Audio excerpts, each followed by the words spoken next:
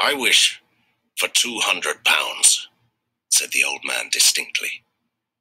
A fine crash from the piano greeted the words, interrupted by a shuddering cry from the old man. His wife and son ran toward him. It moved, he cried, with a glance of disgust at the object as it lay on the floor. As I wished, it twisted in my hand like a snake. Well, I don't see the money, said his son, as he picked it up and placed it on the table. And I bet I never shall. It must have been your fancy, father, said his wife, regarding him anxiously. He shook his head.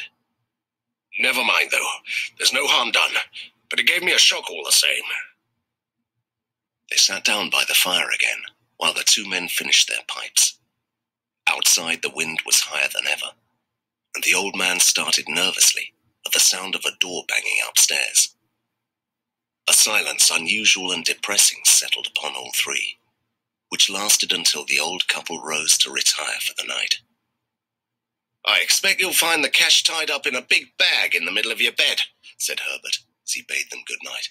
And something horrible squatting up on top of the wardrobe, watching you as you pocket your ill-gotten gains. He sat alone in the darkness, gazing at the dying fire and seeing faces in it.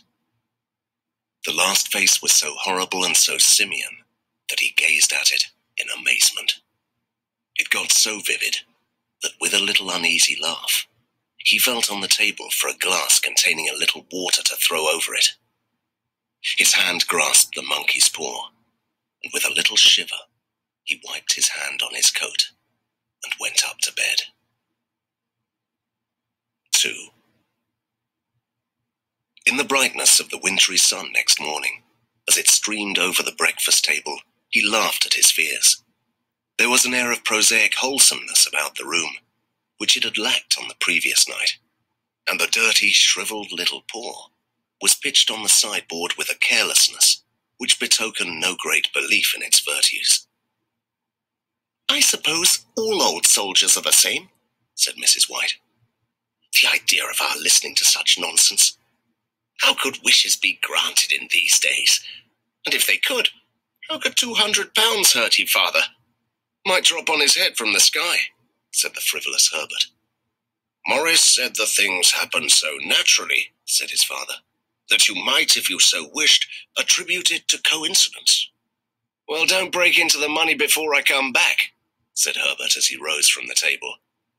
I'm afraid it'll turn you into a mean, avaricious man, and we shall have to disown you. His mother laughed, and following him to the door, watched him down the road, and returning to the breakfast table, was very happy at the expense of her husband's credulity, all of which did not prevent her from scurrying to the door at the postman's knock, nor prevent her from referring somewhat shortly to retired sergeant majors of bibulous habits when she found that the post brought a tailor's bill. Herbert will have some more of his funny remarks, I expect, when he comes home, she said, as they sat at dinner.